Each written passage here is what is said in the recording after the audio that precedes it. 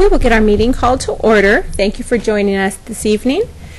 And with that, we'll have roll call. All board members are present. Thank you. Next, we have the Pledge of Allegiance, and I do ask that following the pledge, we remain standing for a moment of silence. We've had a couple very tragic losses this week to our Carmel Clay School family, and we would like to recognize and count the blessings that we have. So we'll start with our pledge.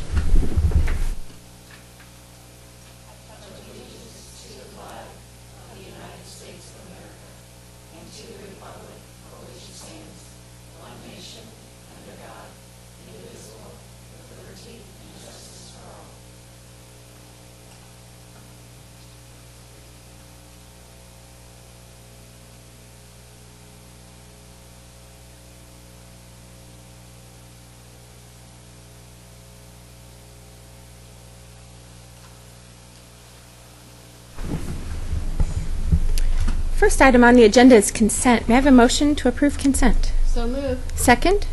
Second. Discussion? All in favor? Aye. Aye. Next on our agenda, we have reports. And I would say the only big report that we have to share would be policy. Pam and I started resuming our policy meetings. We will have a few to bring forward at our next board meeting. One of the policies that we've been looking at, and it has been ongoing, is the boundaries for the districts, for the election districts. Right. This would be the time to address that, since we are not in an election year for our school board candidates, well, at least for the districts. Yes, thank you. And the last time that had been addressed was in 1984. And since then, we've had a lot of growth in Carmel, and the population for each of the districts is skewed. One of them is almost twice as much as another. So we've worked with the county surveyor and have come up with a plan, and so we'll be sharing that with the board. Following that, we've got our workshop topic, and with that, we'll turn to Dr. Dudley. Thank you. This evening, we are excited to have several of our teachers here to share with you a little glimpse of what happens in writing instruction, kindergarten all the way through 8th grade. So I'll introduce them, and then I'll turn it over to Dr. McFarland. We have Dr. McFarland. We have Ms. Laura Chin, who is our instructional coach interventionist at Forestdale. We have Mrs. Amy Morrison, who is a 2nd grade teacher at Forestdale. We have Ms. Julie Arnold, who is a 5th grade teacher at Forestdale. Mrs. Becky White, a kindergarten teacher at Forestdale. We have Rachel Harder, who is a 7th grade English language arts teacher. And we have Mrs. Ramona Rice, who is an 8th grade English language arts teacher and the department chair at Carmel Middle. So I'll turn it over to them. And we have, for support, we have Mrs. Deanna Pittman, who is the principal at Forestdale. But she's not really presenting.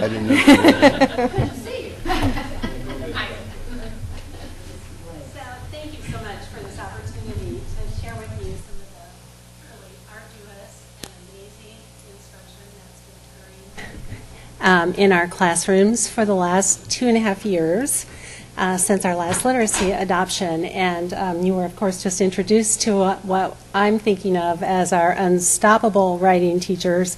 These amazing professionals have shown so much dedication, and the results with their students and the excitement they've generated, it's been truly amazing. So why the whole focus on writing? Well, let's rewind back to our 2013 literacy program evaluation, and 2 key pieces that came out of that. The first, we were talking about needing to teach strategies. We needed to integrate our gradual release of responsibility. We needed to make sure our students had an understanding of different audiences and purposes for writing, and then they needed opportunities to emulate really good writing. We do that through examples, through working together, and by using mentor texts in writing. But perhaps the most interesting finding that came out of the research was that students are most likely to become effective writers when the teacher creates an engaged community of writers. So this includes frequent opportunities for choice, for collaboration, and for feedback. And that feeds right into our current focus on social emotional learning And the fact that we are social creatures and we have those connections and that collaboration in the classroom, then it supports our learning in very powerful ways. So these findings created the need for a paradigm shift for us. So in the past, we had lots of writing programs. Those of you who have taught in our schools and have taught writing, Mrs. Nels, I know you'll recognize some of these. And if you've had students who've gone through the schools, these programs may resonate with you. Things like the hamburger paragraph, which you see pictured up here, mountain language, right traits, umbrella writing, 6+1 traits, lots of different programs. They were pretty formulaic. We did a lot of diagramming. We chunked writing into pieces and then put it back together and hoped to get effective pieces of writing from our students. If you wrote an essay and you got a grade on it, you might not know why you got that grade, and you certainly didn't know how you could improve to get a better grade. And so we know from the research and the findings, we knew we needed to find something that looked a bit different for our writing instruction. So enter the Lucy Calkins Reading and Writing Project. This is out of Columbia University. And our textbook adoption committees in 2014 for elementary and middle school both recommended that we adopt the units of study for teaching writing. And this is a program that has a very solid scope and sequence to it, but it looks very different from anything we'd ever tried before in writing. And one thing that really resonated with members of the committee at that time was that Lucy Calkins encourages us to teach the writer, but not the writing. And so when we think about the heart of what we do with our students, we're focusing on the writer, and the writing follows. So here's why we love Lucy. There's a workshop model, first of all. And you know, we've talked about workshop models in our reading instruction. We have workshop model in mathematics instruction, both at the elementary and the middle level, and in our high school in some places as well. And within that workshop model, we teach a mini lesson. There's conferring. We use writing partners, have lots of small group work. There's always a mid-workshop teaching point integrated, so we have that direct instruction piece, and there are lots of opportunities to share. And again, that takes us right back to that community of engaged writers. And then our writing is assessment-driven and goal-based. So we have a pre-kindergarten through grade 9 learning progression, which is a progression of skills that remains consistent for students as they cycle through those grades. And we have assessment rubrics and student checklists, which are very, very important to the next point, which is that this program is differentiated for our students, which is differentiating writing instruction is very difficult to do, but it's something that's very necessary as well. This is standards aligned with a scope and sequence, and it has embedded professional development for us as well. So what you're seeing now is an example of this learning progression that I referred to. So what you are viewing is the learning progression for argument writing. And it begins at grade 3, I believe, and moves up through grade 9. So it's just a chunk of that learning progression. But if you look at the qualities of writing for argument or opinion writing, you'll see there's an overall expectation, and then a lead, and transitions, and an ending, and then the organization. And then you'll see very clear descriptors of what that might look like at 3rd grade, and then at 4th grade, and then at 5th grade. So this particular scored piece of writing on the learning progression was for a 6th grade student. And you can see by the green boxes that most of the writing fell within the 6th grade expectation, which again is aligned with our standards. But there were some parts of the writing that fell below, and some that even exceeded expectations. So in terms of setting goals for students owning the writing and knowing what the next steps would be for feeding the learning forward, they can use this learning progression, as can the teacher, and parents also can have access to this and know exactly, here's where my student was, and here's what I need to feed the learning forward. And that's very important to that differentiation piece. Student checklists are also included in the program. This takes the exact verbiage from the learning progression. It translates it for our kindergarten students into visual images so they know what we're looking for, and they can self-reflect and set goals for improving. You can see the 2nd grade for the same set of skills, and then the 6th grade checklist up there too. Those are really wonderful tools for our students in our elementary classrooms. We even have these blown up and on the walls in the classrooms across the district so that teachers can reference them while they're teaching and students can own the elements on the checklist. And then finally, we have something called the if-then curriculum, which is a very intriguing piece in all of this. And so what Lucy does is tells us, here's something that you might look for in writing, and if this is what the student is doing, then this is what you could do to differentiate and help the student to move his or her performance forward. It's really specific, it gives us great suggestions, and again, it gives us that piece of differentiation that we're looking for within our writing program. So before we get going, one thought, Lucy tells us, and she's very, very poetic, that writers grow like oak trees in the fullness of time. And for any teacher to bring her students to the ambitious levels that are crucial for 21st century success, the students need the opportunity also to grow over time. To truly prepare students for the future requires a school-wide, cross-grade commitment to teaching and assessing writing. And this program allows us to have that school-wide, cross-grade level commitment across all grade levels in our district from kindergarten through 8th grade, which is really important. So let's start with our very youngest learners in kindergarten. Hi, I'm Becky White. I teach kindergarten at Forestdale. And I think some of you might say, writing in kindergarten, really? Well, you'll see that, and I've seen the same thing coming down from upper grades, is that they really do grow every day as a writer. And each of our units are centered towards the child. They give them the opportunity to really focus on what's important to them and to be able to write what they know. We begin by telling writers the very first day that they're authors, and their eyes get really big, like, me, an author, and we read fun books and we talk to them about, this is what you're going to do. You're going to write books. You're going to illustrate your books. You're going to tell us all about what you know. And then from there we start with just picture writing and then being able to add a label to it so that people who look at it can tell what they're drawing and writing. And then making sure that they grow as writers and move forward in not only the phonics and the phonemic awareness, but it helps them grow as readers because they really see the purpose behind what they're doing and connecting those two together. So here is a quick video of some things that are happening inside my classroom. There's 4 different students featured in the video from varying different learning abilities, from learning how to sound out words and find letters to writing books about cells. So I don't know what I clicked to hit play. To get my video, click enter and then go on. Oh, there we go. Yep. So this first student is someone who's learning how to sound out words and using our Orton-Gillingham phonics program and some other things that we do. Now, do you remember how to spell I?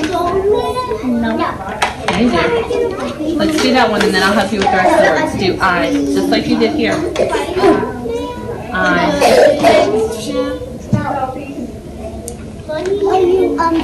Now, ready? Good. I got.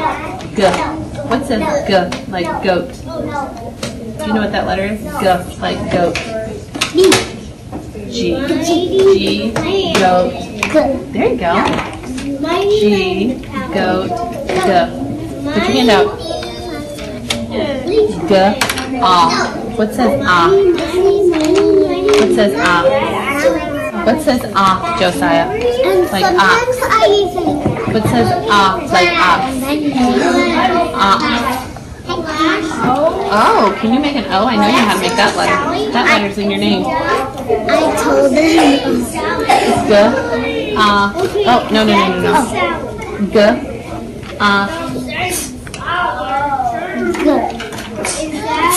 what says top? And then it looks like that go with that Orton-Gillingham phonics. The letter sounds for them. Yay! Gee, you spelled ducks. Can I give you one tip? When we're writing, we want to make sure that our words match our picture. So your words say my family, sister, mom, Savannah, but your picture is of A giraffe. a giraffe. So what could we do to help your picture? You're writing narratives But about you places could they've say gone or things my they've done. family, sister, mom, Savannah, saw a giraffe. You're right. Could you add that so that your words match your picture? Wait, how do you spell it? I'll help you with that. And this is more towards the end of our first unit that we've done on narratives. So they've really come a long way as far as what they're doing. Okay, tell me who's on the cover. My mama, me, my brother, and my other mom. Oh, okay. And so, if you were going to label so that I know who each person is, how could you label? The same mama, by labeling. Could you put in, what does mama start with? M, and then M-O-N. Yeah, I know that question. What are you writing about? This is my book called Cell. It teaches you all about DNA and other things that your body's made of. Can you read me your book? Read me what you wrote. Open. Adam makes things. Atoms makes things.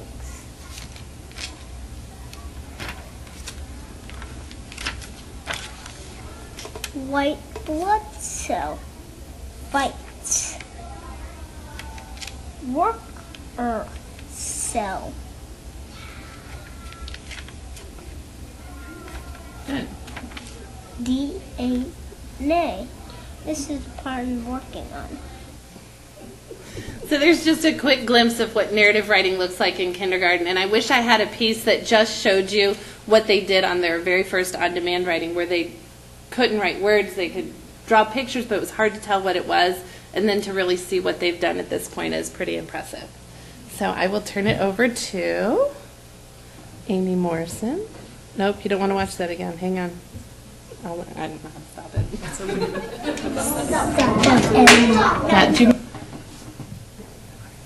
Well, hi, I'm Amy Morrison, second grade teacher. I've been in Carmel Clay Schools since '98, so I'm pretty well seasoned.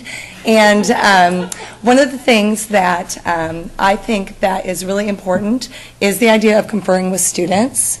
But it can also be the most overwhelming as a teacher, because as teachers we want to fix everything. We see issues in their writing and we sit down and it's like, oh, I see spelling and capitals and end marks and all of these different things. But what we learn with conferring with Lucy is that we want to just really focus in and hone in on one thing that we can do with our students.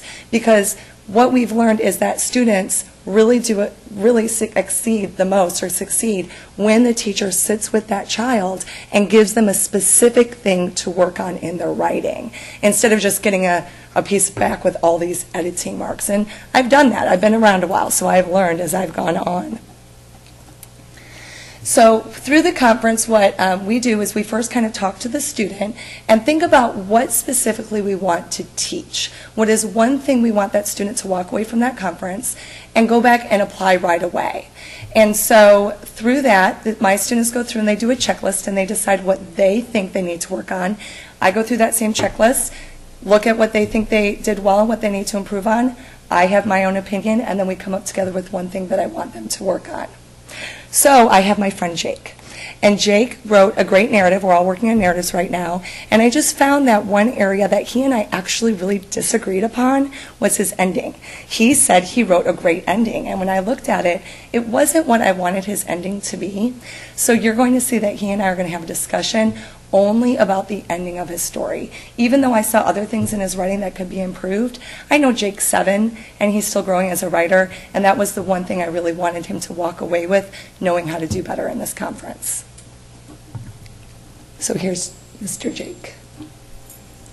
Is I took your book home and I went through your book and I looked at your checklist, and you checked off how you felt you were doing on each of these parts, and your structure, your development, and your conventions, so looking at narrative, and then looking at the editing, and I checked off my part, okay? So we went through, and I agreed with you down here, but I want to take a look at some of these things up here. And specifically what I want to work with you today on is your ending. Here we go. You and I disagreed about your ending. You thought that you made a really great ending. This is the checklist where I checked how I thought he did, and then he checked how he thought. So you and I are going to focus on the ending in our conference today. Remember when we're working on our endings, what we're trying to do is we're trying to make them memorable. And the idea is we want to bring our endings back to our story, what our topic was, and we want to wrap it up in the end. So we talked about how you can share a lesson that you learned, you can share a laugh, you could ask a question at the end, you could hint about the future, how you feel, or you could bring it all together by telling how you felt in the end. So when I read the end of your story about going on the river, you kind of went to a new moment. You started to write about how you went home and how you went to bed. And to me, that doesn't really talk about going on the river. It tells me a different moment about what you were doing at the end of your story. Now, in this story, what were some feelings that you had? You thought it was exciting. How else did you feel in the story? Kind of sad. Kind of sad. When were you feeling sad? Like, when I was kind of scared. Okay. We saw the river because it was a little bit bumpy and had a lot of sand. The rocks were cool and bumpy, and I saw those different emotions in your story. You were excited, but you were scared because of the bumpiness. And so we got to think at the end, like, let's look at these. Which ones do you think probably wouldn't be good for you at the ending of your story? If you were to get rid of a couple, which one do you think might? Yeah, I don't think ask a question would be good either. Any others that you think might not work well with this story? That's the one I was. This wasn't really a funny story, was it? This was a scary story. This was something that you definitely had fun with, but it was also scary. So do you think you want to share what you learned by doing this adventure? Maybe what might happen in the future? Or just in the end, how you felt about the whole thing? What might happen in the future? So talk to me about that. What do you think might happen in the future? So you actually said, will I ever go on it again? And that was not only in the future, but you also asked the questions in it you. So let's take a look at this. We finished. We finally found the dots and we stopped. Okay? After you stopped, I want you to take me to that moment. Let's not go home. Right? You found the dots and you stopped. What happened after you stopped? We stopped and we went to the past to maybe go on it a couple more times. That's a new moment. So let's just leave to the board it up. You got off, right? You got off. Let's talk about that. Let's wrap it up at the end. Magnify that moment of you getting off of it. And then let's do your ending that you just came up with, where you asked a question, but you gave a hint about the future. So we are going to actually rewrite your whole ending. Do you see this page? We're going to leave that one alone. So your job as a writer now is to go back to your seat and rework this ending. So that way we can move it from here to saying that you really thought about that ending and you chose one of these endings to work on. Okay? All right, so that's your job. So I'm going to have you go work on that as a writer. Okay? Thanks, Jake. And that was the ending he came up with. I stopped and took a deep breath. Is my favorite part. Okay. So anyway, so that's just a little glimpse of conferring. And with second graders especially, they want to write more like a list. I went here, and then I went here, and then I went here, and then I went here. But this allowed us to really focus in on one moment and wrap up just that one moment of his day. So thanks.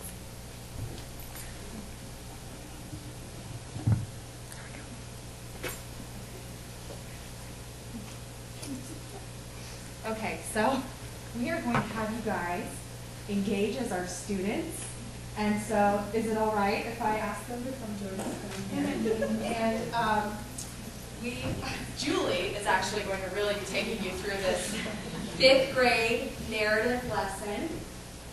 And what you're going to see is that she's going to start her mini lesson, and this is the same structure all of our mini lessons follow. That we connect to what's been done in the past, so that kids know where they've been and where they're going. She will then model a strategy for you. She will get you engaged in whatever that strategy is before you leave her. and start writing on your own.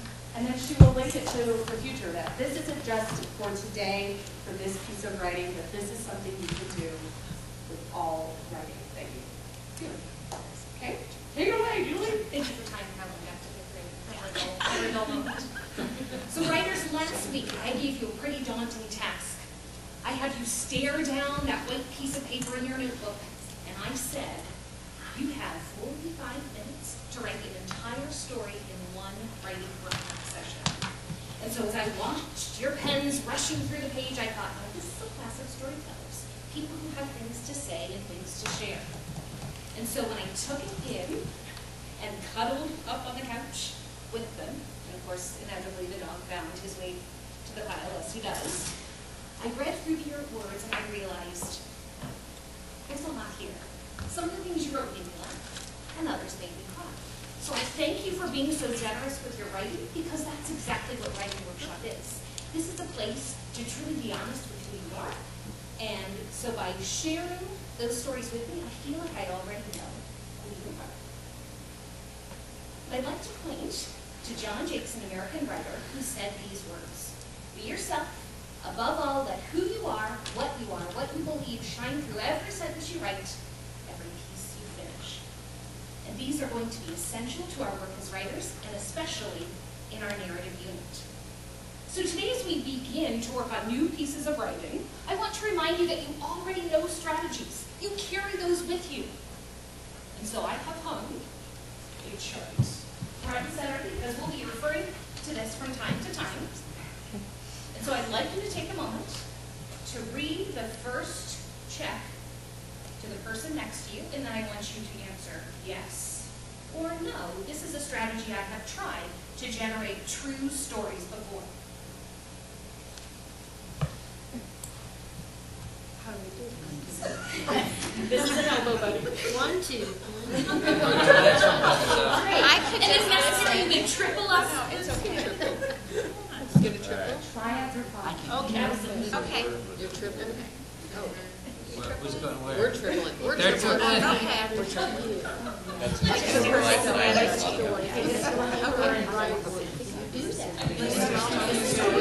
this something that you have tried before? Yes. I can't read it.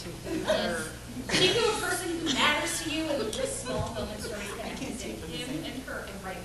Well, we could change the angle of the paper. So we just have to say if we tried this before? Yes. Oh, yes, I have. I thought the first time. So my children. I've seen some shrugs and scrunches, and you know what? If you haven't tried this before, that's okay. Because today you're going to be introduced to a new strategy. I guess we don't need to worry about this one. Is that what you're saying? And this is one that will help you write incredibly powerful stories. So powerful stories, we always begin by jotting moments that have been turning points. These could be first times or last times, and then we're going to take one of those moments from our list of ideas, and we're going to write fast and furious to get it out of our system. So let me first show you step by step how to use these strategies by thinking of first times, last times, and then times that we realize something. So I have started a chart over here.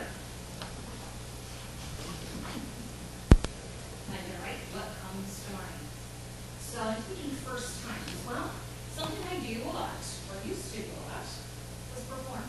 So I think the first time I performed on stage instead of in my mirror or with air guitar in the bathroom, I think of the first time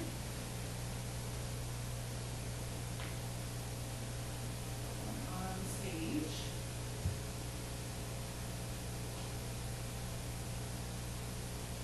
Terribly nervous.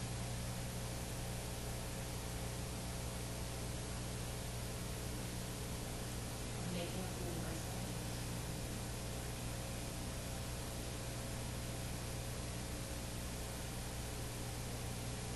I think of Laura first. Oh, the first time I flew overseas on my own and realized if anything went wrong, the only person I had to rely on was me. You were practicing this, weren't you?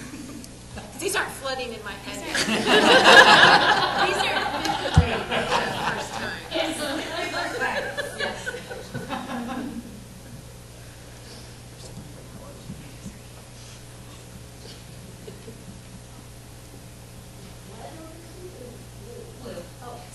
important thing is that symphony is out of my system, and so it doesn't matter how it looks, because later this is going to turn into a story. And to the first time, I thought about changing careers to do something that really mattered, and that's teaching.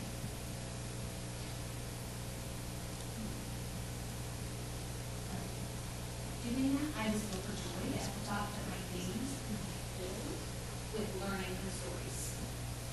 And so now that I have done that,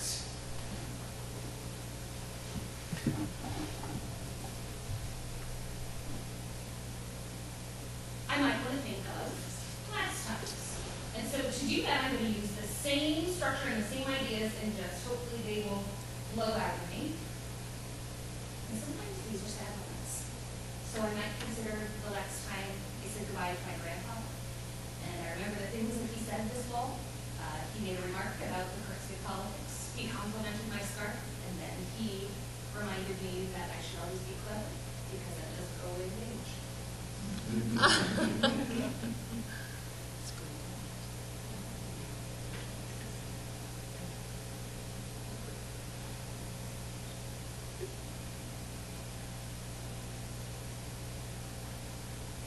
Or I might think of the last time I slept in my childhood bed before heading off to college, staying awake most of the night because at some point I realized that even though I might return over holidays, something wouldn't ever be quite the same.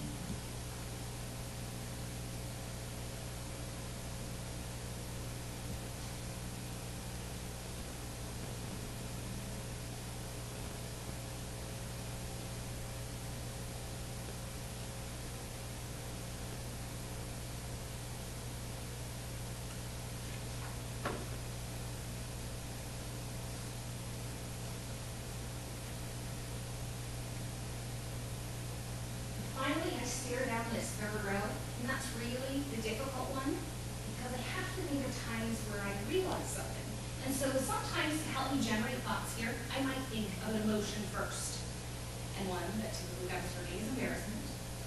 As we spend the year together, you will learn I have never been fooled at a day of my life. And so this is a pretty good place to start. Should we all write that down? There was a time I was truly embarrassed because I turned in something I was incredibly proud of to an art teacher, and she ripped it up in front of me and then had me go back to start again.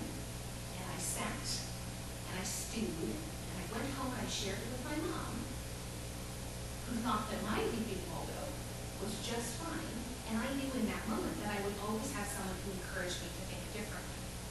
So from embarrassment,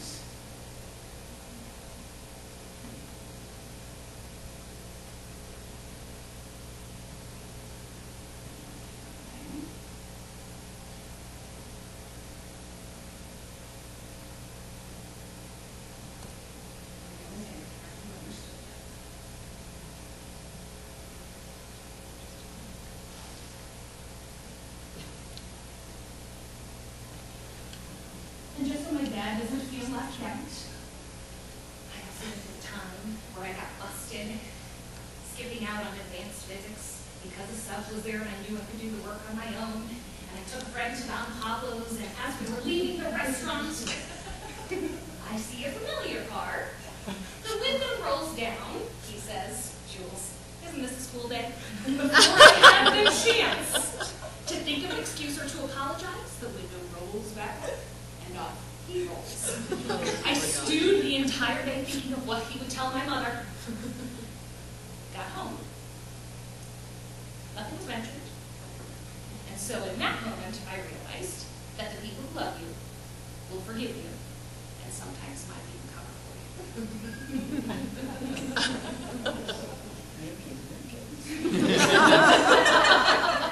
But notice it was my dad, not my mom. I still cared about it. And finally, I might think of, because I really want the element of a story here, so I want an arc with a beginning, a middle, and an end. So I think at the time that I was frightened,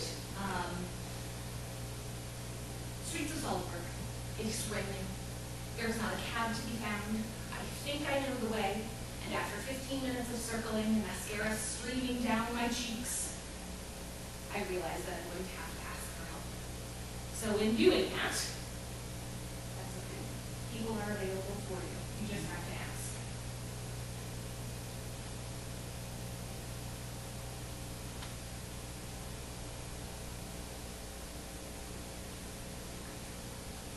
Okay. Now comes the hard part. I've shown you ways to utilize these strategies, but now it's your turn. And I'm really fighting with this. There we go. So you're going to make a quick list of first times or last times or times you realize something, and you're going to zoom in on one of the intense part of those times, and you're going to jot your ideas down. You're going to put that paper. In groups or individually? This is individual. You'll have time to share them later. But see, this is not share later. You are cultivating the community. You want us to pick one So or do what you you're did? going like to all of it? list first times, last times, and times Okay. you realize something. And as it comes to mind, you're going to list some examples of first times. Doesn't have to be the whole story, just that seed of an idea that you'll be able to write with later. Last times, and times that you realize something.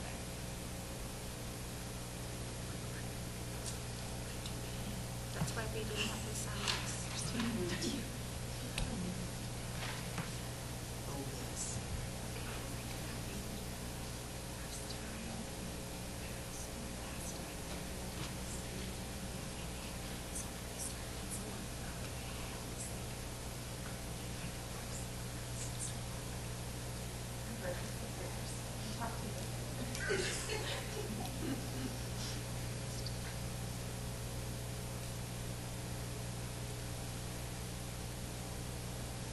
Sometimes it helps to think of places too.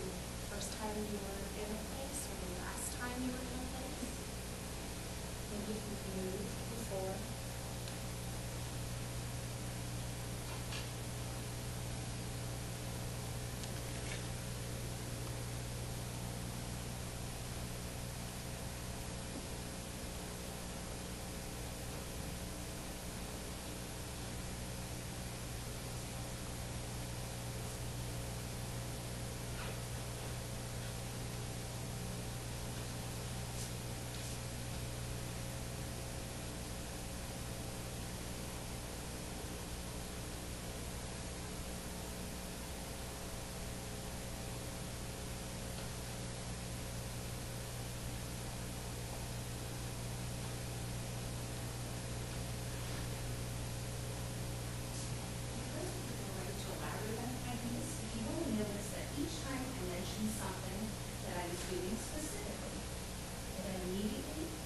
Introduced how I was feeling about it.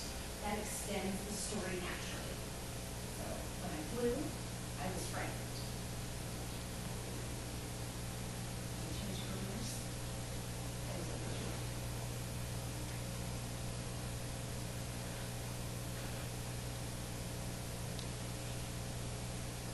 Really, this would be called the story feeling process. But I think that's what Pixar calls it. We have the favorite Italian service.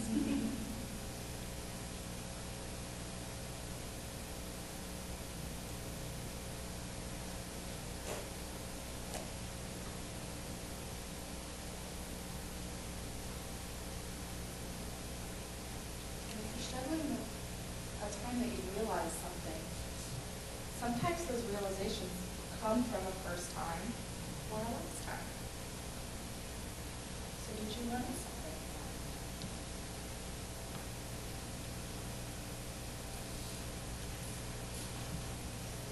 This is called loose to encourage your ideas and spark thinking.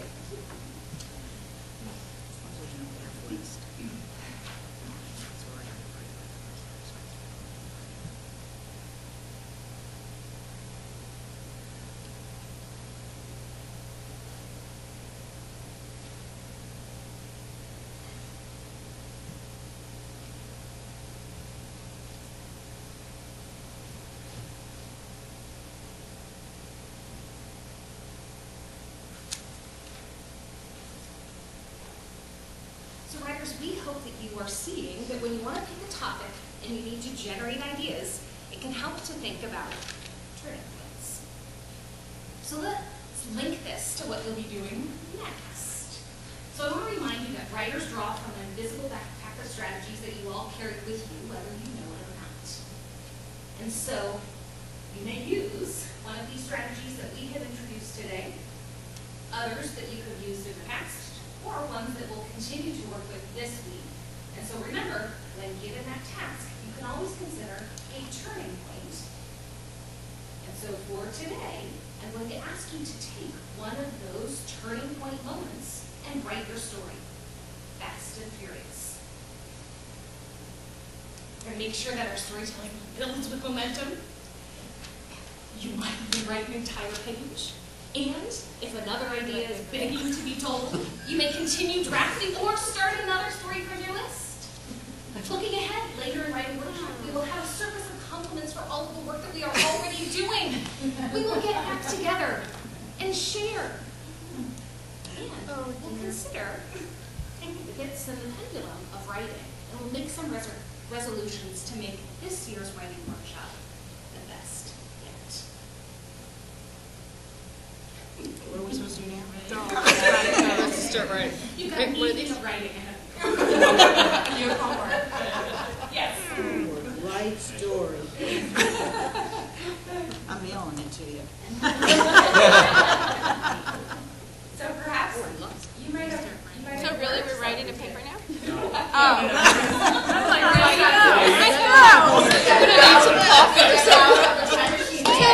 I've already got a paragraph. I was transported right back to 5th grade, the panic in my eyes. And some of us felt like that.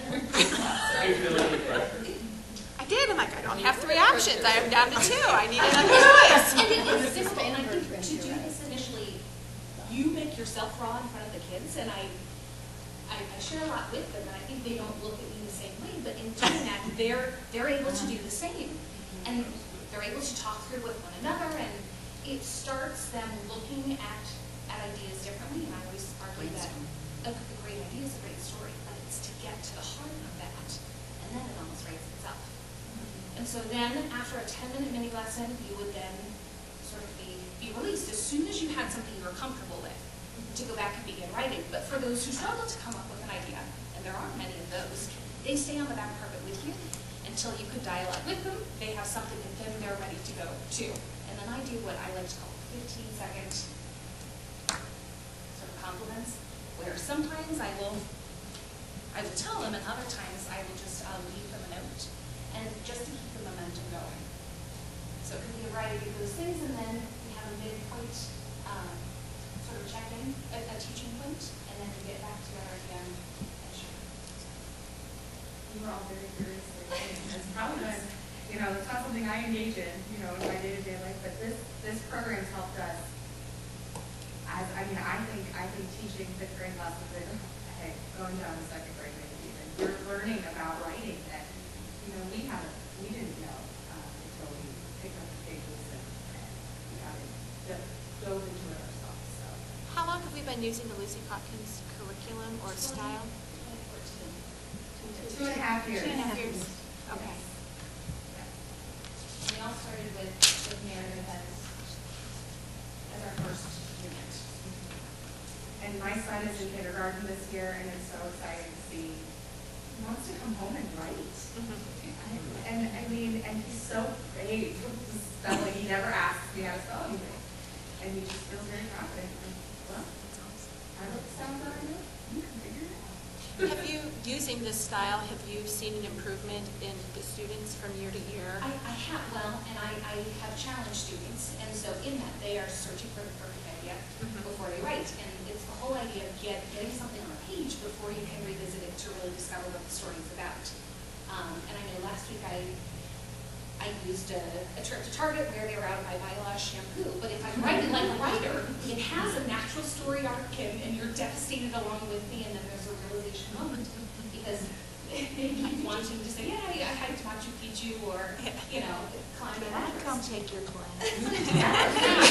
And they do. They had a girl suggest that for a classroom award, she would happily just sit on the back carpet and listen to mini lectures. She thinks it's like story time, because it is, but you are teaching them to think reflectively as a writer.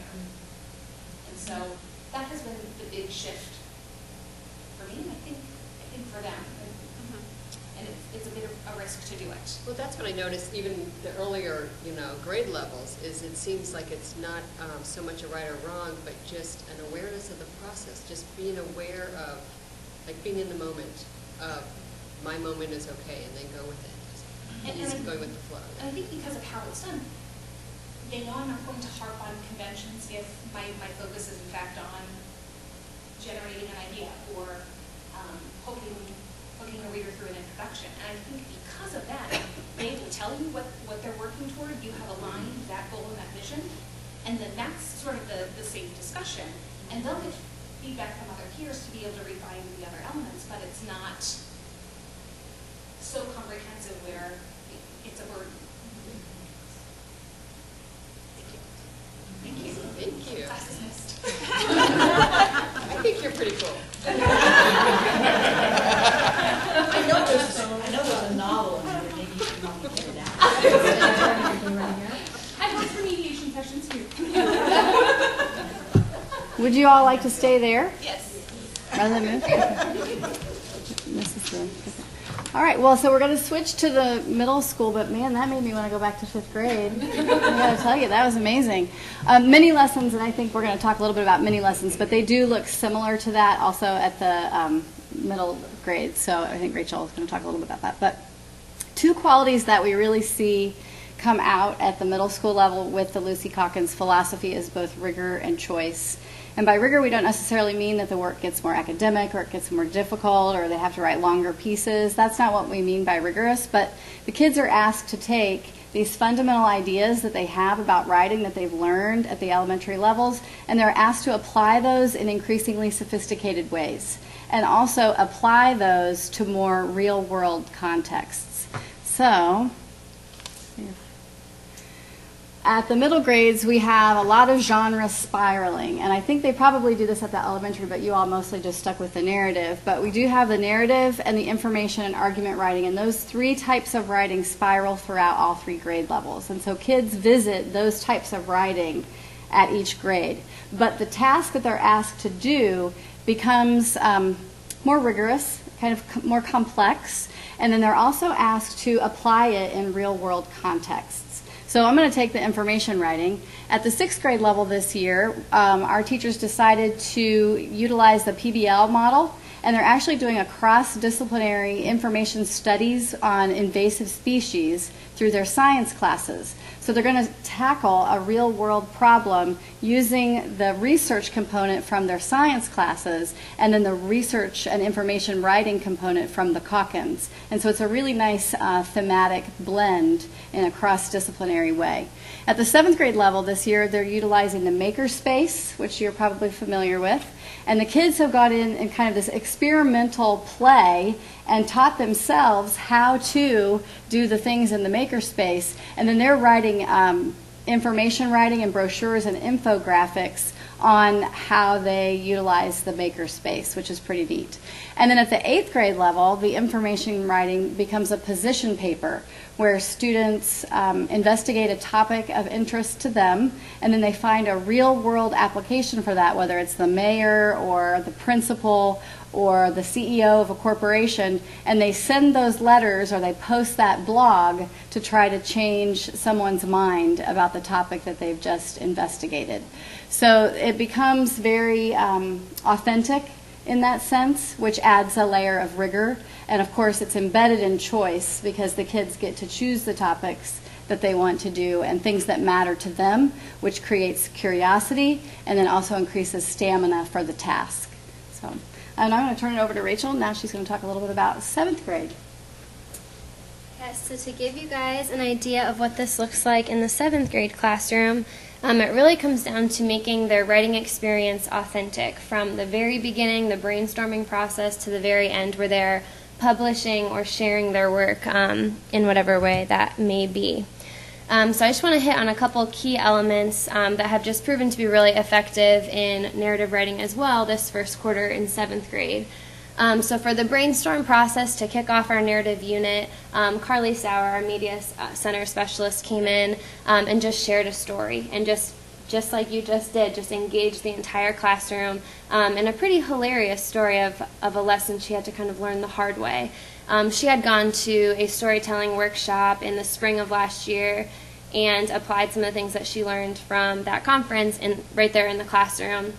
And then the brainstorming process kind of took off from there, and it was kind of funny to see some of the things that you guys are using in some of the younger grade levels we're also using in middle school. Some of the things that we told students to think about as they're brainstorming is important people to you, important places to you, first times, last times, moments with heightened emotion for them to kind of think about different lessons they've learned or different stories they have to tell.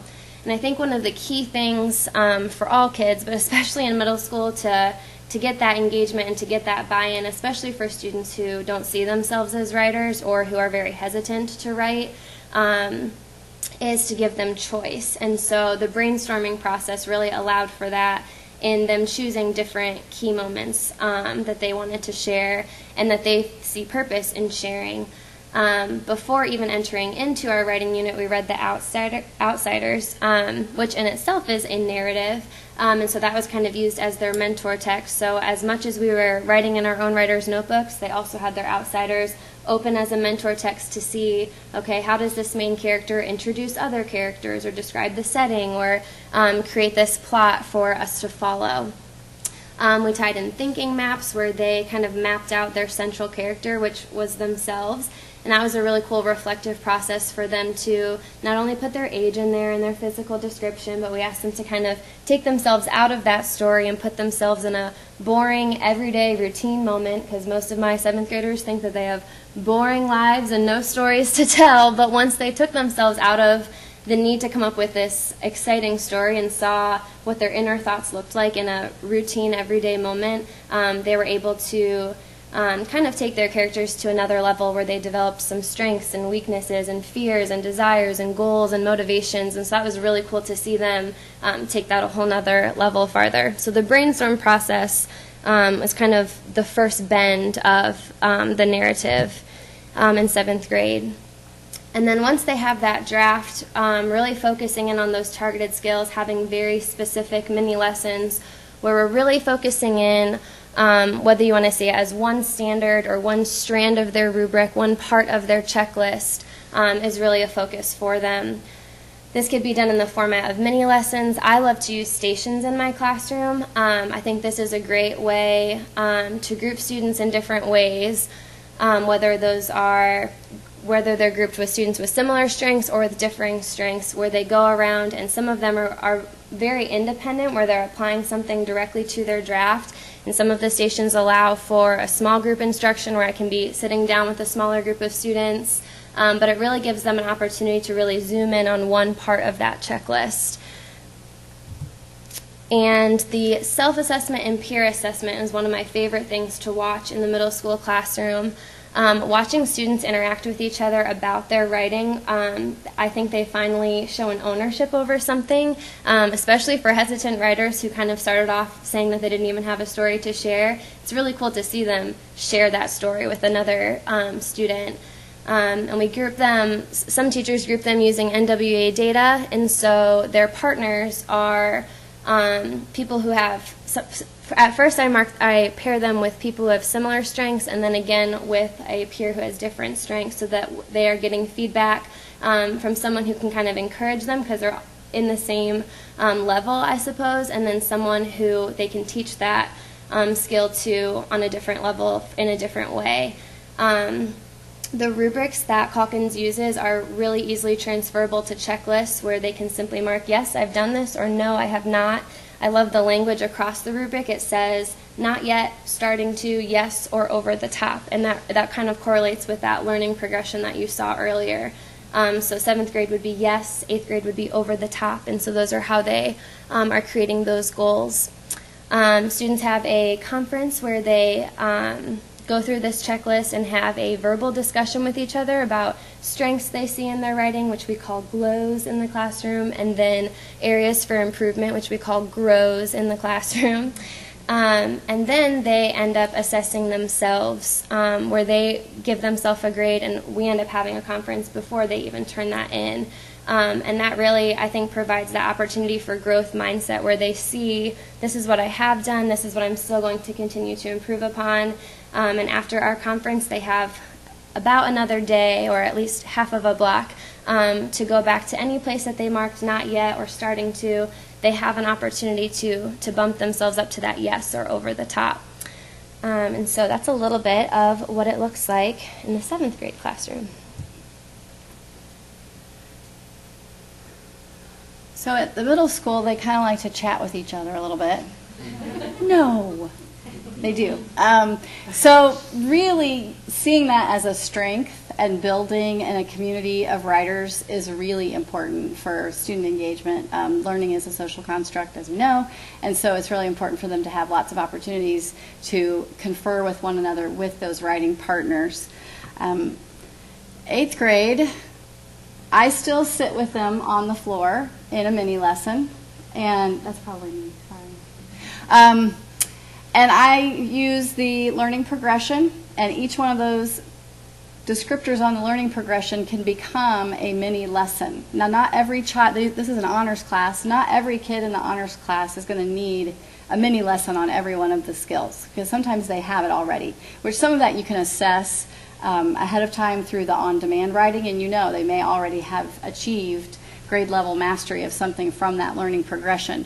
But you pull kids back into the carpet, and they still sit on the floor even in the 8th grade, and we do work back at our mini lesson station. I say, meet me on the carpet, and they come back with their writer's notebooks, and we sit there together. I frame everything around essential questions. That's really big at the middle grades because it ties in with some of the Cornell note-taking that we're doing and the summarizing. So I frame everything around essential question, but the question comes straight from a target from the Calkins learning progression. So how can I strengthen my claim? The students were writing literary analysis on the book thief is what they were doing. So how can I strengthen my claim by acknowledging another view? So they're trying to put a counter-argument into their literary analysis of a theme. And so we talked through very specific things that they could do in their writing in order to strengthen their claim in their writing. And we talked about counter-argument. They had their drafts in front of them, so even as they were in the mini lesson, I was asking them to point out places in their drafts where they knew that they needed to go back and make these corrections. They do work with writing partners, and I do that based on a variety of factors, the magic of teachers who know how to pair people, you know, that's what we do. But sometimes they have similar skills levels. Sometimes it's people I know they'll work well with or who will challenge them in a good way. They frequently collaborate with each other, and it's always related specifically to the skill that's just been taught in the mini lesson. It's opportunities for them to rehearse the skills verbally, which they love to do that, before they actually take them and put them into their writing. So it's a great opportunity for that. So this is when they're getting ready to practice their counter argument. I gave them some sentence frames to use in their conversation with one another that they could then put directly into their writing after they had a chance to rehearse. So these are some students that were practicing rehearsing their counter argument for their literary theme analysis.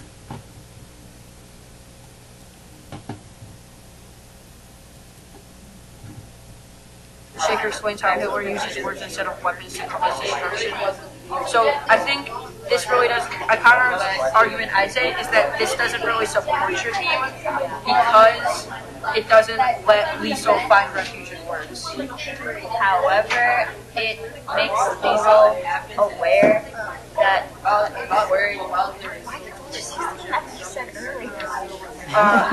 I'd say like a counter argument for you is like, however, Liesel finds refuge in the words because she begins to come with terms of how the world is around her and why it makes sense.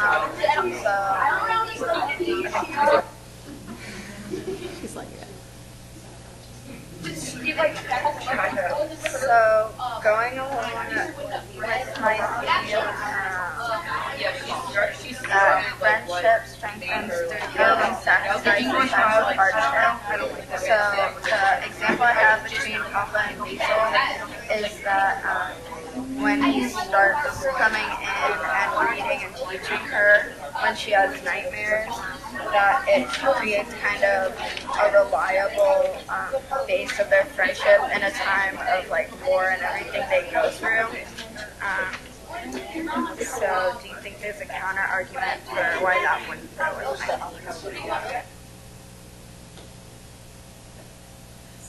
Well, I think there should be a counterexample or a counter-argument right here, because it said that when she met Hans, Max, Rudy, and Rosa, it like greatly outweighed the loss of her family. And I think that you could put a counterexample like, however, they still, or like, well, some might argue that losing your family would be such a great loss and such a huge experience that you'd never be able to get over, and that like would keep you sad for a really long time. The text says that like she becomes more fond with new people that she meets, and she like develops better relationships with people like Max and Hans. Hans teaches her how to read, and Hans was the accordion, and Ruby becomes like her best friend with soccer and everything. And I just think that with like a counterexample, you could strengthen that point and like extend this paragraph. So it's really exciting to see them having such fun, engaged conversations about their writing and with one another. Totally student initiated and student directed, so it's pretty exciting.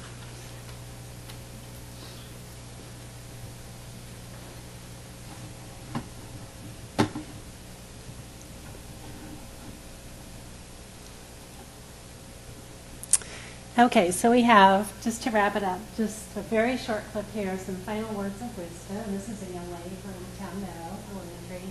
I'll have to turn the sound up. I hope it's not too loud so you can hear her.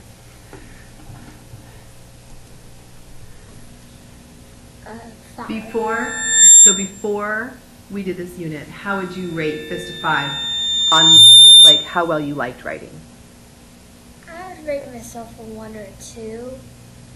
I didn't really like writing because I could never think of a topic, and the words just didn't come to me. And how about now? What would you rate yourself now, Fist of 5, on how well you just like writing or look forward to it? I would rate myself a 5. I used to want to be like an inventor or a chef, but now I want to be an author since I've learned these strategies. Cool.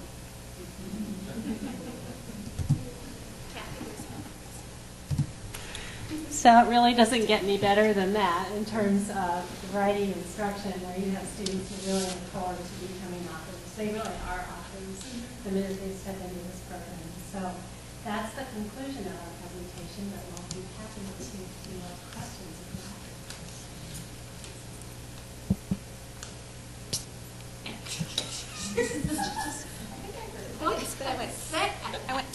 I wasn't sure if it was working. Anyway, I'll start with thank you. Thank you, thank you, thank you. I'm really excited about this program because, like Kathy, I'm more math and science. I'm like, oh, I could do this. And so I like how it's probably giving our students a different perspective on how they can be authors. And each of your ideas, and I know they go along with the curriculum, but you presented them so nicely. I know you do that in the classroom as well, so thank you for that. I just am thrilled and excited. And the fact we've been doing this for a couple of years, I think it's clearly evident, at least in my home with my 3 boys. My William, who has never been the strongest of writers, he comes home with some pieces, and I'm like, oh, that's very exciting. I'm not quite sure how you did that, but I'm very proud of you. So that's pretty exciting, so thank you. Yes, and I think one thing that probably was obvious that we've discovered as we've implemented the program, we began, at least at the elementary level, with saying, teachers, please implement 1 unit. There are 4 units in a year for within the program. Please implement 1 unit, get your feet wet, give this a try. And we said, please start with the narrative unit. We started out by saying this was very arduous. It is very time consuming for teachers to read through all of the instructional information that goes with a unit, to implement it, to figure out how to do a mini lesson in 10 minutes as opposed to a 45-minute mini lesson. You can see how that could explode and take quite a bit of time. The pacing, the content, just the whole change in the paradigm and how we're teaching writing, it really has been a journey for teachers. So we started small, and as we got into it, we realized there is a hefty scope and sequence embedded within this program. We knew that was important. We knew it was there, but we didn't realize how important it was until we got going. And we realized that what our kindergarten students were learning with narrative, with opinion, and informational writing cycled into first grade, and what happened in first grade depended on what happened in kindergarten. And then in second grade, we referenced back to first grade experience in kindergarten, and in third grade, and so on. And so the spiral was so amazing, we realized we needed to get on board and be teaching all 4 units if we really wanted to leverage the power of the program. So we are now in our 3rd year of the program, been teaching it for 2.5 years. So this is our 3rd year, and this year we've asked elementary teachers to teach all 4 units. And it's a journey of growth because it can't be perfect the first time out, and we're willing to take risks and do this in our classrooms. And what we're hearing from teachers where they're implementing is that the impact on students is amazing. And I see heads shaking, yes. So it's a lot of work, and it's been a journey, but it's been fabulous. Our middle school friends implemented 4 units from the get-go across the school year, so hats off in terms of jumping in and breathing life into the program. But now that we know our students can enjoy this approach and this program from kindergarten through 8th grade, we are so excited, and we can't wait for those students to cycle up into the high school so our high school colleagues can build on the wonderful things that have happened. The other thing I'd like to add, I do feel like this really empowers the students with their own success. And with that empowerment, I really feel like that kind of supports our whole initiative of, social emotional growth, because yes, they just feel far better about what they're doing. So thank you. Yes. I just wanted to say thank you very much too. This was awesome. Oh. Just to give you a little background on my writing experience. I teach math. But when I was in high school, we had this thing called the F list. And it was a list of words that if you used even one of them, you got an automatic F on your paper. This does not emphasize the joy of writing to a young person who gets a little bit tense about getting a good grade. So I'm excited, like Layla, to see this program in our schools and the opportunity it's going to give our students and how it's going to open up. I mean, we probably will see some of our students will be authors in the future, and we'll be buying their bestsellers. And I think it's great that you're all so enthusiastic about it, and hopefully that they can become balanced and learn writing and reading and even a little math along the way. But writing we'll is a make wonderful sure there's skill. a little bit of math along the way, too. Yes. Thank you very much for your presentation. I really enjoyed it. Having been in the classroom myself for many years, I went through all of those programs that were up there on the screen, and I have always enjoyed teaching writing and got into every single one of those programs, Shirley included. Not sure how many of you taught Shirley, but my question also is, we are making good writers, but who is going to be the editor for those writers? Because all good writers have editors, and we still need to be teaching the mechanics and the spelling, and so where is that coming into play here? So, and I welcome anyone to join me. So when we're teaching, thinking about mechanics and grammar, that instruction is embedded within the Calkins writing workshop, and that instruction occurs within the mini lesson and in conferring with a student. So not all students need all of the same things. So done within context of actual writing and through understanding how grammar and mechanics plays out in mentor texts.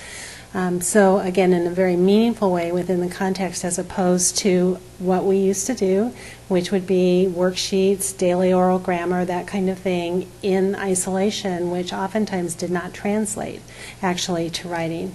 So we also have for spelling, that's a part of our reading program, and we also have additional programs. Orton helps teach the sound symbol association, the phonemes, embedded in spelling, so we come at that through our reading program as well. But again, all of that embedded in the authentic context of the actual writing that students are doing. We agree, those are important skills. They're tested skills. There are standards for those. We don't ignore those, but we like to do it within this context. Can I add to that? Would that be okay? On the checklist that I was doing with Jake, my student, the top of it was, but mainly what you guys saw today with the process of writing, but the whole bottom checklist is editing checklist. So he rated himself on spelling, capitalization, punctuation, and complete sentences. And what I thought he needed at that time was working on an ending, because Jake has all those skills.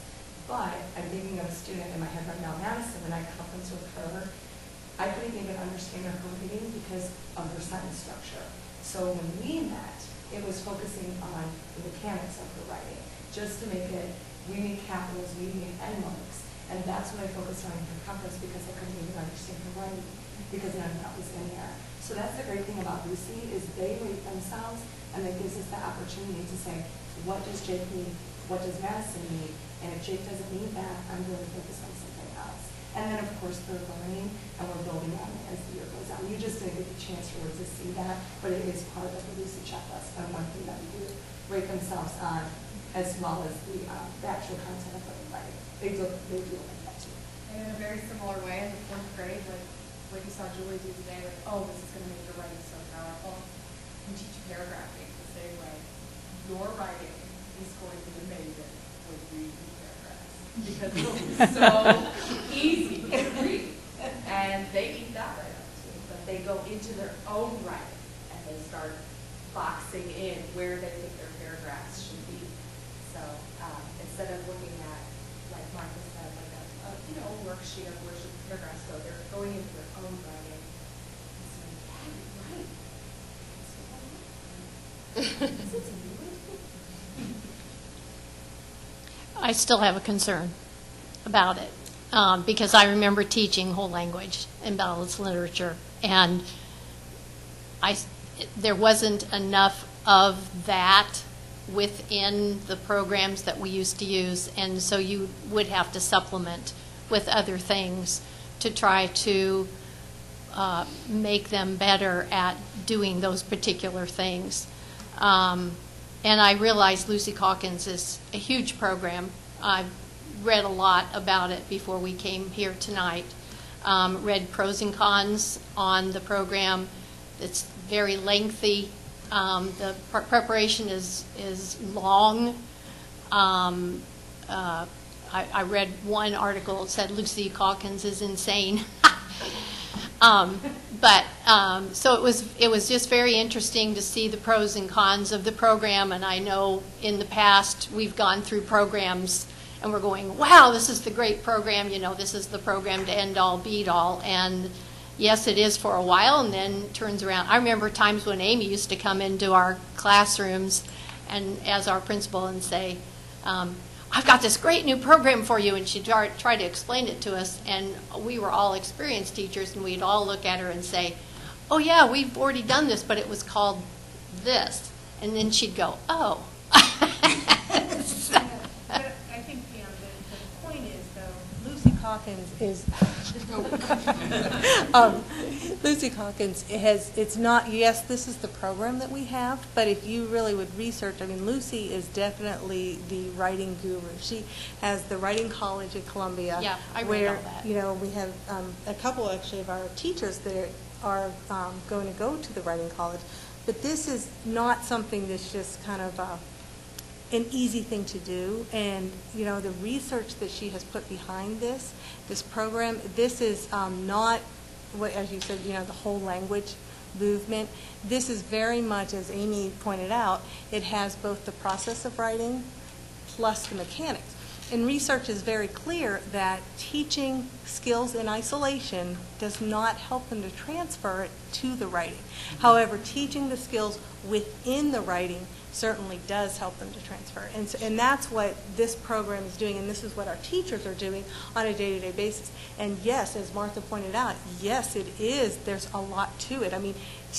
Lucy is very verbose. Mm-hmm. But it's also very engaging. And as you know, one of the things our coaches do is really work alongside of our teachers to help. How do we pull this apart, and how do we make this in digestible chunks? And as Martha said, we started small.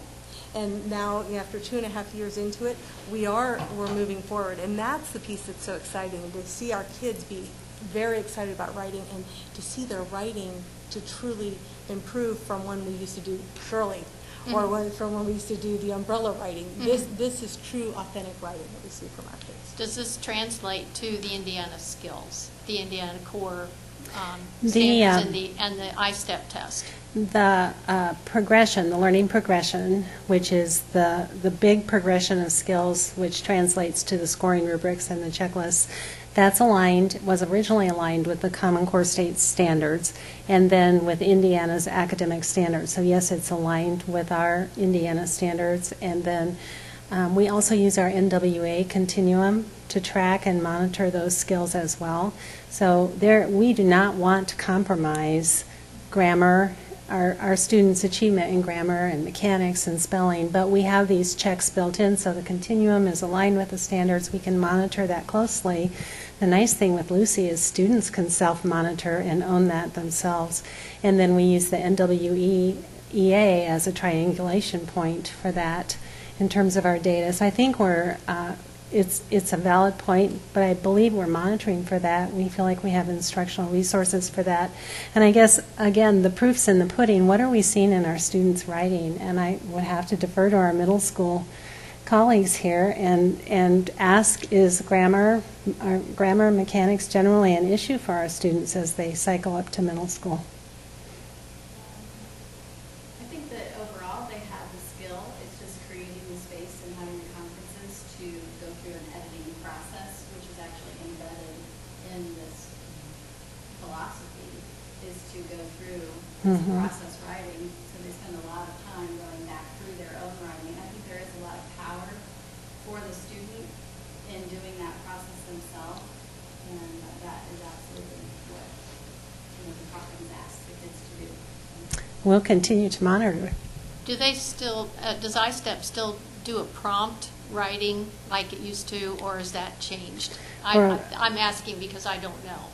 For applied skills, yes. Still a prompt? Okay, thank you.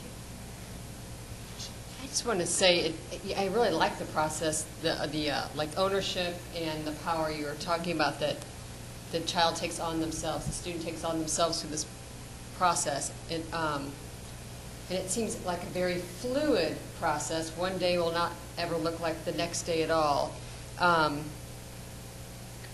me if I'm wrong, there's never like a big lesson? It's all like a carpet time or a small group or an individual consultation? Or how does that fluidity work out in the real world? Anybody? Well, what we know about kids is the longer the longer they're being we're delivering direct instruction, the less time they're on that. So what happens is during the structural committee lesson in kindergarten through 5th grade, and probably up to 8th grade too, the mini lessons are kept short because we're giving them a specific goal and we're giving them the tools they need in order to apply whatever it was that they're going to be doing that day. And then that time that they spend writing is where a lot of the real impactful teaching is happening, because teachers are sitting side by side with these kids and giving them very specific feedback that's really tailored to what they specifically need as a writer. Some students need mechanics, some students need help fleshing out their ideas. Some kids are writing about themselves, and some kids are sounding out words. I think that's the biggest part, is how differentiated writing can be all of a sudden. Yeah. We used to have all these kids and they were all writing a story about this, and today we're going to write this type of sentence, and it's not that way. In kindergarten especially, I've got kids that write a big long string of letters, and then I've got kids that are pulling in those phonics pieces from the morning phonics lesson, and then I'm sitting with so-and-so and they're ready for a full sentence structure all of a sudden. We haven't even talked about sentence structure. So I meet with that person, and they're writing sentences. So then when I get to that part in my lesson about sentences, I have an expert, and I go, can you show us an example of what you did and how you wrote that sentence? And they feel empowered, and the other kids want to be like that person, so they go back. And so I think it just really all pieces together so wonderfully that the type of, and in kindergarten, to see this type of writing is amazing. And I think it's just really impressive. But that's what it seems like. So no matter, as the student, no matter what level you're on, if you're a really good writer or your gig is math or whatever your brain is, it's okay. Yeah. As long as you're engaged, and it seems like everyone's engaging. They're getting this buy-in because they have that ownership. And what Julie did would be Enjoy. like the first part of the day, like she would introduce a lesson. So what you guys did would be like a whole group lesson, and then you go up and write, and then she might meet or confer with some of you who are struggling with it, like stay back at the carpet and work with you, and then you stop and you do a mid-workshop lesson. So you might then pull the kids together and say, hey, I noticed in your writing we have this issue. Like one day I did it, a lot of kids were starting sentences with and. So we talked about that. I used a student's piece of writing. We went through and talked about how to fix that, how we, don't do that. And so it's like you do a whole group, and they write, and then you might pull a small group, or you might teach a certain point that you see coming up. Every year is different. It just depends on what you have in your writers. Yeah. Versus the umbrella.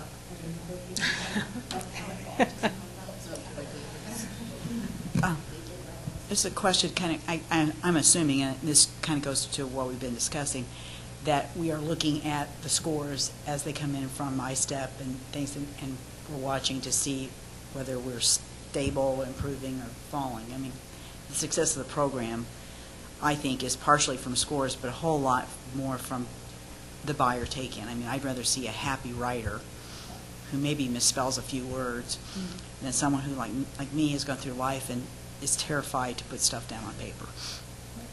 Well, and one thing to think about with iStep, absolutely, do we look at that as one measure? Sure. But that is one type of writing. That is responding to a prompt.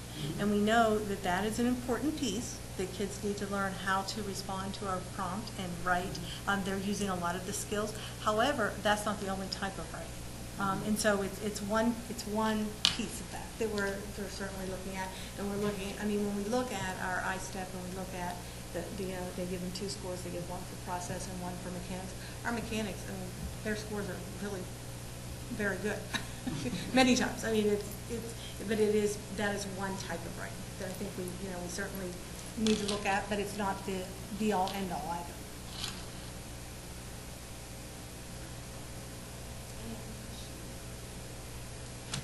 Well, I just want to once again say thank you for taking time out of your busy evening schedule to inform us.